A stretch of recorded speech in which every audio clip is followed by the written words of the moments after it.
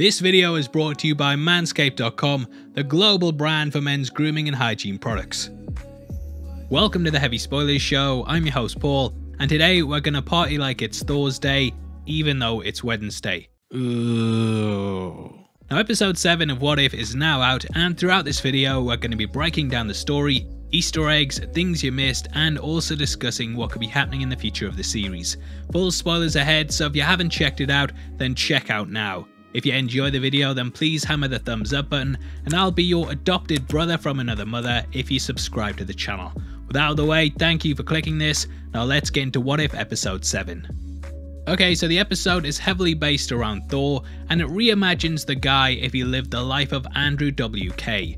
Showing my age there, but Chris Hemsworth has returned to the role, and he brings the usual fun that you'd expect from the God of Thunder. For the last couple of weeks, we've been somewhat in the multiverse of sadness, and in the lead up to this, I was expecting Tony Stark to get struck by lightning, as the guy just can't seem to catch a break. However, it does bring some levity to what's been a very depressing season, and it ends with somewhat of an open ending. We know from the trailers that Party Thor will be back before the season closes out, and we'll talk about this later on in the video. Now as always, we open with the Watcher narrating the events of the show, and those of you who've been binge watching the series so far might have noticed something about him. When the character first started off in episode 1, he was simply a silhouette amongst the cosmos, but as the season's gone on, he's got closer and closer and closer. This has got to the point that we can now see his full features, and clearly tell that he's basically the baby from the Teletubbies. Now if you've been following our videos so far, then you'll know we reported on a leaked list that apparently contained all of the episode concepts. According to that, this was going to be episode 5, and the zombie one was going to be number 7. They seemingly swapped the order of those two, and due to the way that the Watcher appears in the opening of this, I think we can now confirm whether it was fake or not. If we look at how he appears in the zombie episode, his face is completely looking over everything, whereas here he's gone back a bit, making me think that the order was indeed changed. Now shout out to Philip Molina and the team at New Rockstars, who I've been talking to about this for a week, and I think that it finally confirms everything. I think eventually he will end up properly interacting with the characters, and that this might break the multiverse open, as he's clearly no longer keeping his distance. We know that coming down the line, a lot of them are going to be interacting, and him getting closer and closer could be hinting towards this. Now the episode asks the question, what if Thor was raised as an only child without his brother Loki? It reframes his entire life so that Odin didn't show pity upon him and take him to Asgard. Loki was of course responsible for the majority of issues in his brother's life, and in the first Thor film, he was the one who slipped the Frost Giants into Asgard so that they could steal the Casket of Ancient Winters. This set Thor off on a path in which he travelled to Jotunheim and almost started a war with the Frost Giants, which saw him cast out. He then ended up encountering S.H.I.E.L.D., defeated his brother, returned to Earth to stop him with the Avengers, and it's clear that Loki is the most defining character in his life. Thus his absence sets him off in a totally new direction that seems, well, it does seem a bit more fun. For a bit. Now we start off in New Mexico, much like the beginning of Thor, with Darcy and Jane sat in their truck. Similar to the opening of the movie, they're observing an anomaly, but unlike that film, Dr. Eric Selvig is not with them. They're predicting this to be the apocalypse, and in some ways they'd be right, if you like 9 PM bedtimes like your boy Kevin's spoilers. Now this is the first time that Jane brings up the Alpha Star Icarus, which we learn was wiped out in a similar anomaly to what we see in the episode. Darcy says they're here, and this is a nod to Poltergeist, namely when the ghosts came into the protagonist's home. However, here it's a different kind of invasion, and Thor has come to Midgard with the Warriors 3 and Sif. Now you might be asking why this Thor can wield the hammer, and if you cast your mind back to Thor, you'll remember that that ability was only taken away from him because Odin put a spell on it. Therefore, it doesn't matter if he's worthy or not, as in the opening of his first solo movie, he could carry it even though he was a bit of a douche. In my Avengers Endgame breakdown, a lot of people thought that Thanos was worthy because he managed to grab Stormbreaker and push it into Thor's chest, but this was only because it didn't have a spell on it. However, Mjolnir did, and thus when fighting Cap, Thanos grabbed his wrist instead of the hammer. Now what if I told you my wife calls me Wang the Conqueror? Well, she doesn't, but she might, and that's because for the last month I've been using Manscaped's new all-in-one Performance Package 4.0. This 4th generation kit is the best way to trim your Infinity Stones, and it comes with a brand new Lawnmower 4.0 body trimmer that provides a shave so close people will think that Razor Fist did it. The Lawnmower 4.0 is the sleekest electric trimmer Manscaped have ever released, and not only is it waterproof, but it comes with advanced skin-safe technology that provides a shave more stylized than Tony Stark's beard. It also has a super smart cordless charging system that gives you power for 90 minutes, and LED lights that make it look like it's powered by the arc reactor. With it is an amazing travel lock feature as well, so it doesn't set off when you're on the go, and all you have to do to activate it is click the button 3 times. On top of this, the pack also has 2 products I didn't even know I needed until now, and that is the Crop Preserver Ball Deodorant and Crop Reviver Ball Toner Spray. Simply apply the Crop Preserver after a shower for all day body odor protection, and use the Crop Reviver on your Infinity Stones any time of the day. Now I'm going to be honest here, I've got a bit of a big snout, so the Weed Whacker was completely life-changing. It helps to get the nose hairs right at the back, and it's also got the same skin-safe technology that the Lawnmower does, so you don't have to worry about cutting or tugging on sensitive hairs. Now for a limited time only, you also get 2 free gifts, and these include the anti-chafing boxer briefs and also the amazing travel bag that puts a suit of armor around your kit wherever you go. Go to manscaped.com and get 20% off, as well as free international shipping when you enter Heavy20 at the checkout. The link is in the description below, and just enter Heavy20 at the checkout for this life-changing deal. I'm off to go save some lives. I'll see you next time, or in the rest of this video. Now we cut back to Asgard to find Odin extremely weak in a bed, much like how he was in Thor. Due to the film, he was powerless to stop Loki, and there was a scene where he was joined by Frigga and Loki instead of Thor as he rested up. Here, however, he's getting on a bit, and he just needs to rest up and get those 9 PM bedtimes in like your boy Kevin spoilers. We find Frigga at his bedside, and she leaves the kingdom, telling Thor to have no parties, which, if you've ever been a teenager, means to have a party. Now we see Thor is clean shaven throughout the episode, and I think that this is done on purpose to show he's not trying to live up to his father's image as much. Odin of course had a beard, which Thor also did, and it made them look very, very similar. Maybe Thor just never had the time to shave in the saga, as he was pretty much always doing something world ending, so the fact that he's beardless here makes me think that he's had a much quieter life and therefore has had more time to do it. Or I could be reading too much into it, and they've done that to differentiate the characters. Now moving on. She says Heimdall will be watching, and this is of course a nod to his eyes, which can see everything. He's basically Santa Claus minus the banter clause, and he won't be letting any parties go on under his watchful eyes. Or so he thinks. Now together with the warriors and Sif, Thor travels into Odin's treasure room, and in the background we can catch the fake Infinity Gauntlet. When the MCU first started out, many people thought that this was the real one, so were wondering how the Infinity Stones were off somewhere else. However, it was quickly debunked as being fake due to it being for the wrong hand.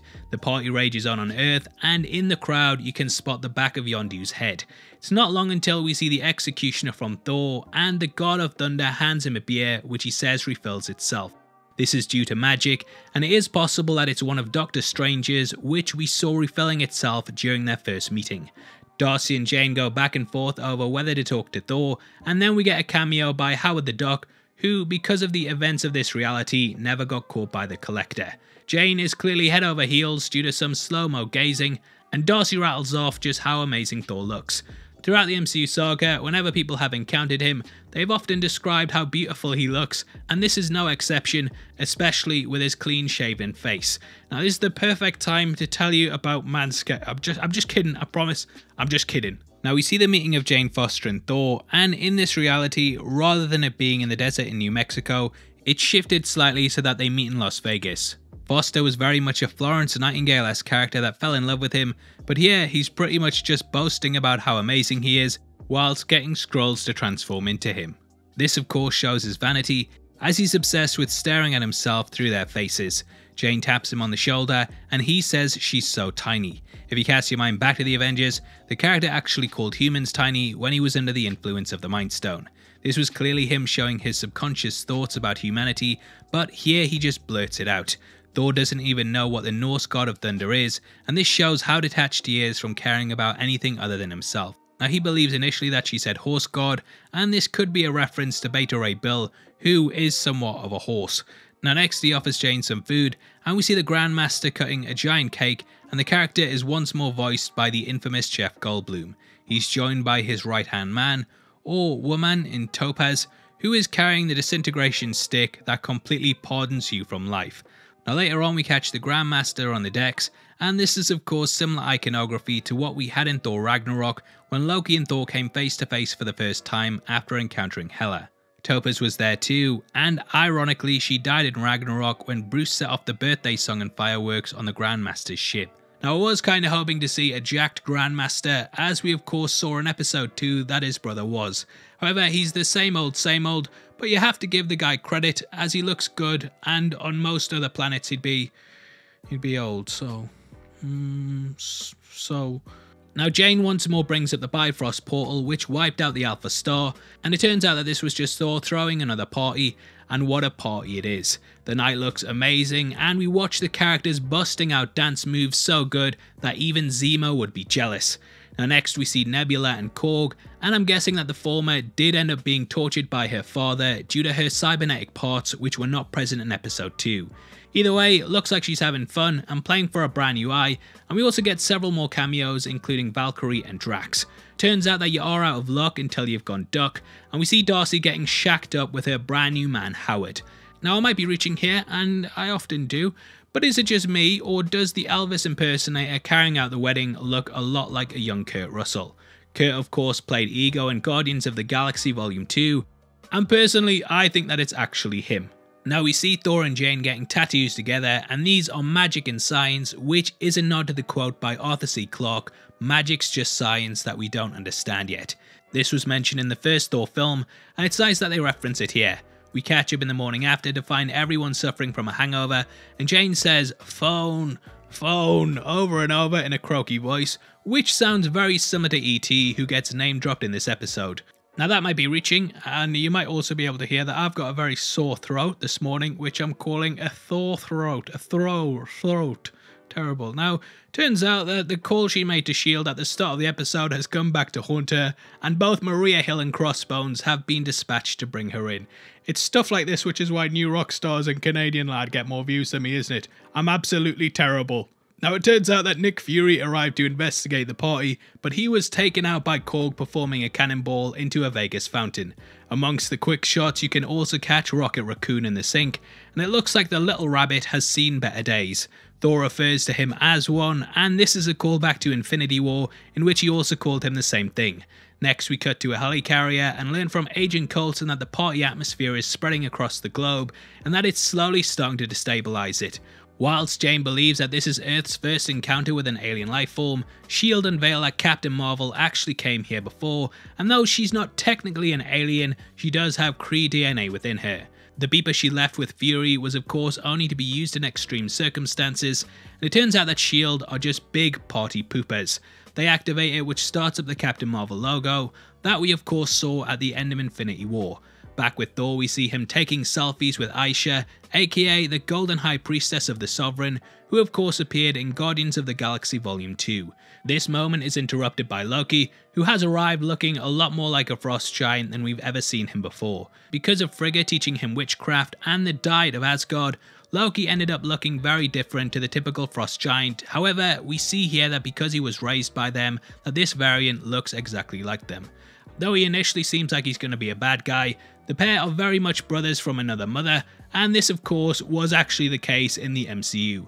Loki only really went fully off the deep end due to learning of his true identity, but not being lied to his entire life has meant that he's a much nicer guy. He does have a similar sort of crown to what Loki had in the MCU, but this time it's made out of ice. Now at this point we hear a sonic boom and watch as Captain Marvel arrives on the planet, much like how she did at the end of Endgame. I think it's hilarious how the locations like France and Belgium all have names that you can see from the sky, and this is of course what you get on a map. Captain Marvel calls him Whitesnake, and this is in reference to the British band that were predominant in the 80s. Captain Marvel hasn't really been to Earth since the 90s, so this is a timely reference for her that really shows her age. Now Brie Larson, bloody Brie Larson, she's here to ruin everyone's day, and she ends up going toe-to-toe with Thor, which could be the greatest threat to the party that anyone has ever seen. He ends up using a hammerang technique, and this could be a subtle nod to when he pulled Stormbreaker to his hand in the beginning of Endgame, but this time he didn't miss, eh? You having that, you bloody party pooper? Now, like Captain America did in the Avengers, she tells him to put the hammer down, but rather than hitting it against his shield, he sends Cap into Stonehenge. Stonehenge actually appeared in the MCU during Thor the Dark World, and it was the location Eric Selvig travelled to when he went a bit crazy. This fight takes place across the planet, and our next stopping point is the Grand Canyon, where we see both characters duke it out in one of the best battles in the season so far.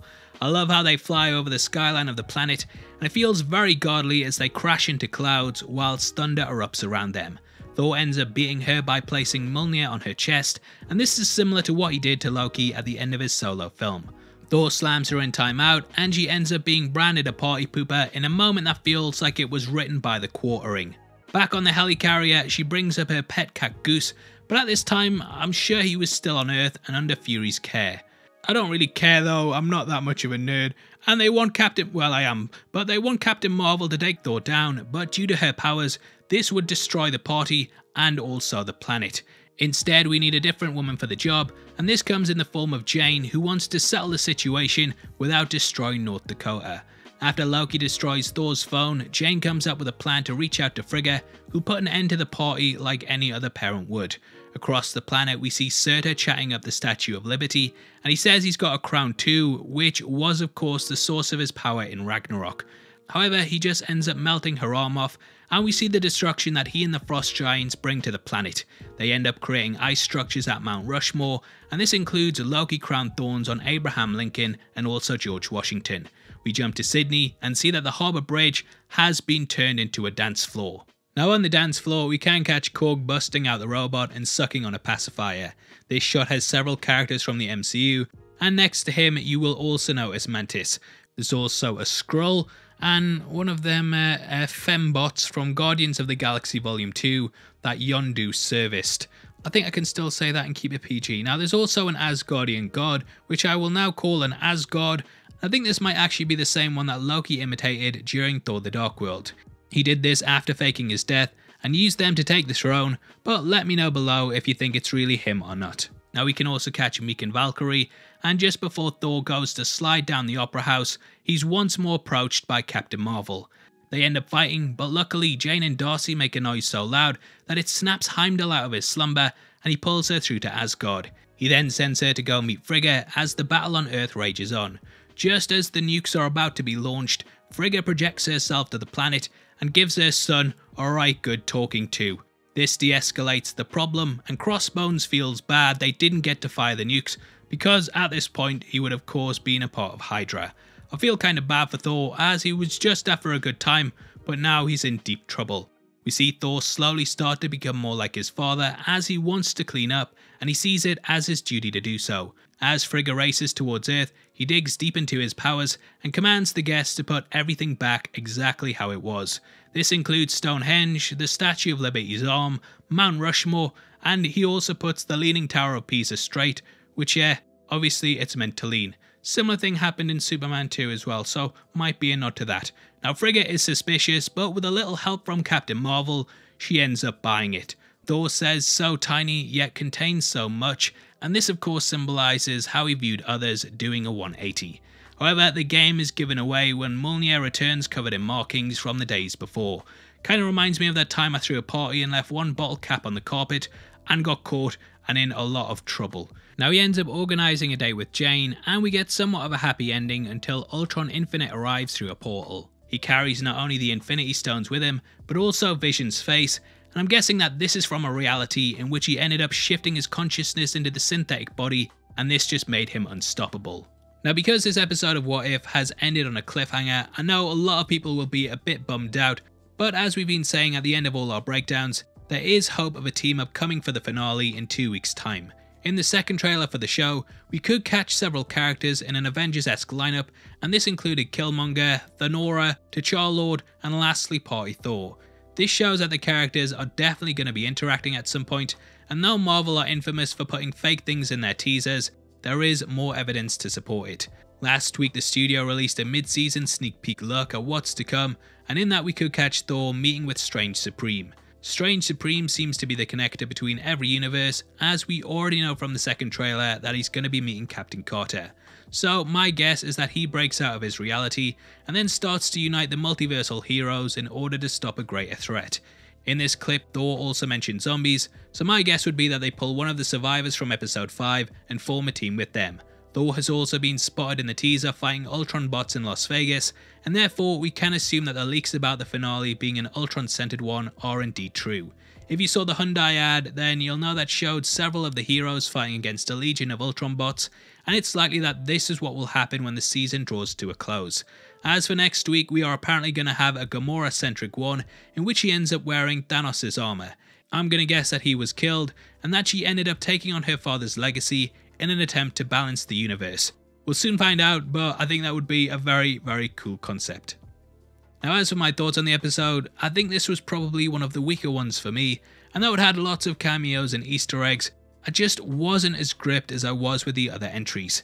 I don't know if it's because I'm a DC head at heart, but I just love dark concepts, and Infinity War is my favourite MCU movie because it takes a lot of the fun elements and subverts them so much.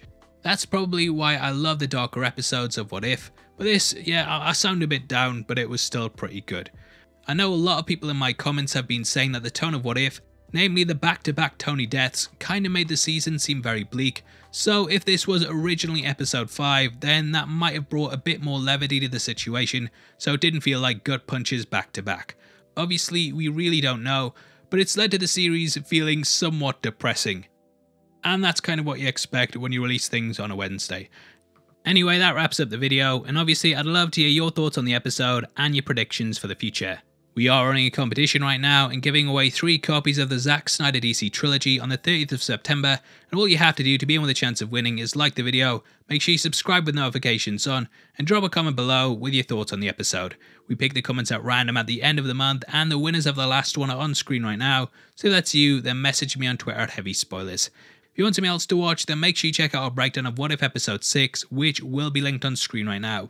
We went over the full thing and pointed out all the Easter eggs we could find, so definitely go check it out right after this. With that out of the way, thank you for sitting through the video. I've been Paul, you take care of yourself, and I'll see you next week. Peace, and have a good week as well. Peace.